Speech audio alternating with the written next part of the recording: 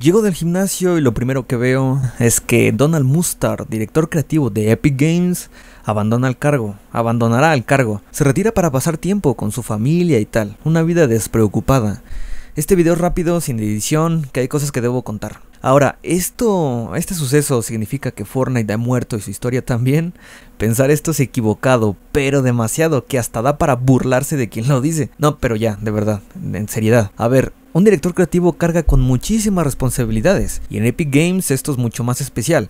Con la presencia y fuerza que tiene la misma empresa junto con el Unreal y Fortnite, casi cada cosa que has visto en Fortnite, desde interfaces, música, arte, historia, modos de juego y demás decisiones abstractas y no abstractas, la supervisó Donald Mustard.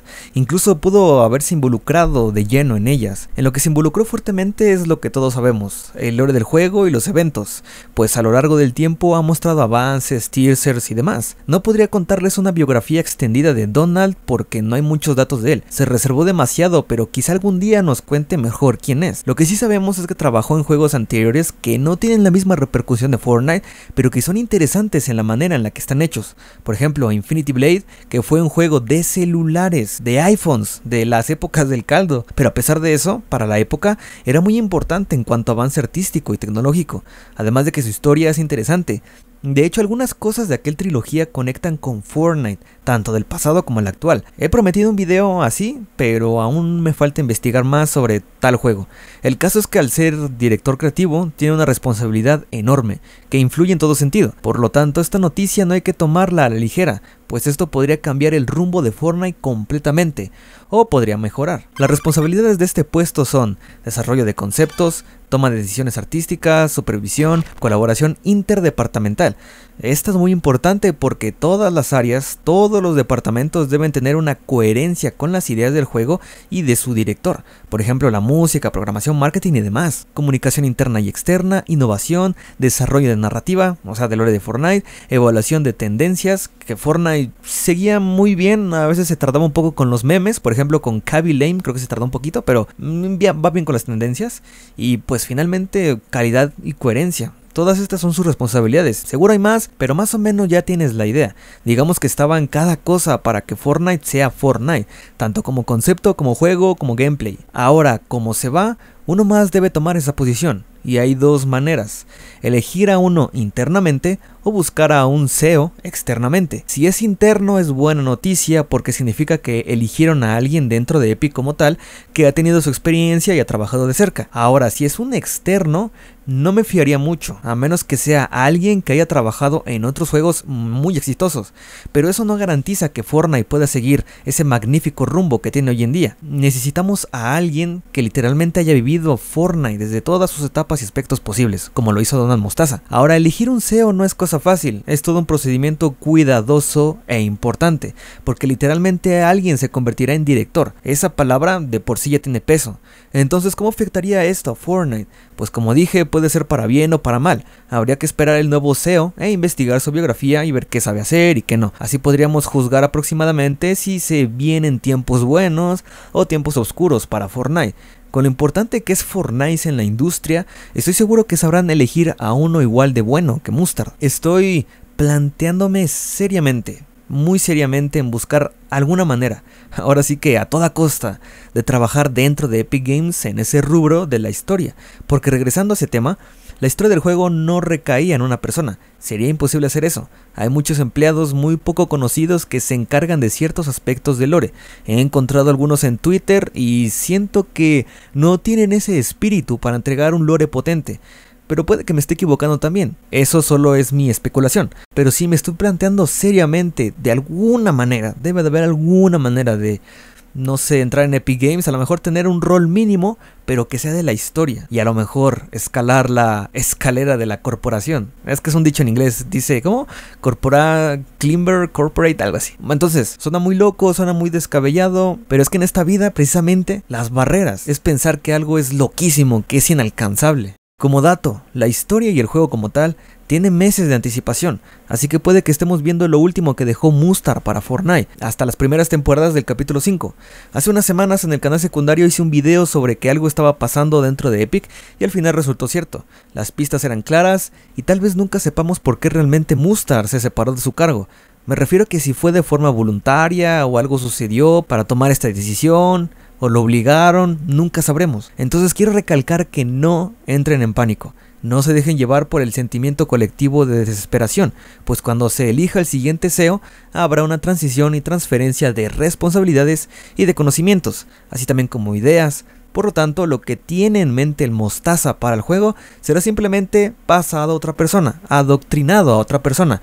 Ya después veremos cómo lo lleva el siguiente CEO, porque obviamente no va a seguirlo 100% como lo piensa MOSTAZA. Van a haber variables y a lo mejor son buenas o malas, pero ya veremos. Entonces, ¿Fortnite está muerto? Una tontería pensarlo.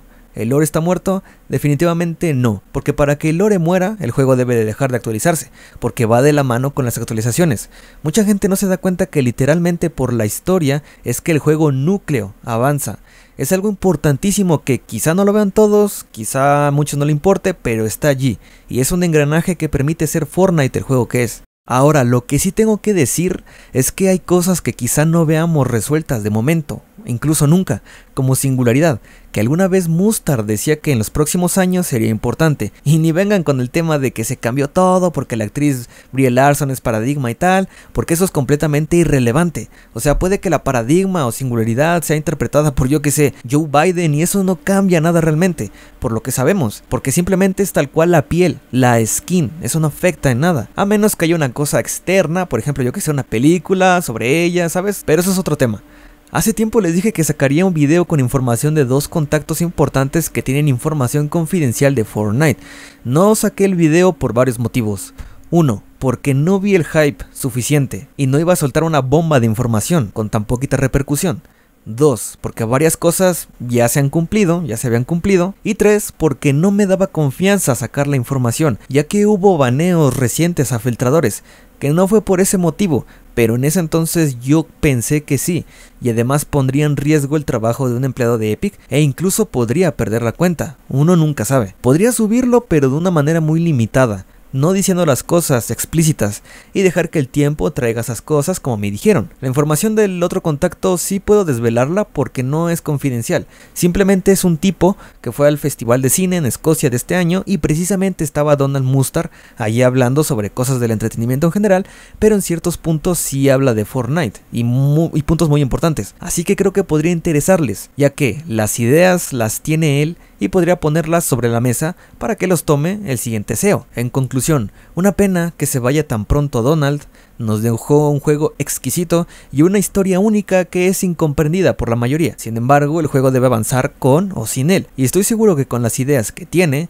puede transferírselas de manera correcta al director creativo que esté por venir. Recuerden siempre mantener la calma en este tipo de asuntos y pensar de manera analítica, que podría hacerte mirar más allá de lo que se cuenta. De lo único que sí estoy preocupado es que seguramente cuando suba los videos de lore que tengo pendientes, van a ponerme tonterías como de no, ya no está Donald Mostaza, ya lore está muerto, no sé qué, ya no le sigas, porque no le... Silence. Lore hay para largo.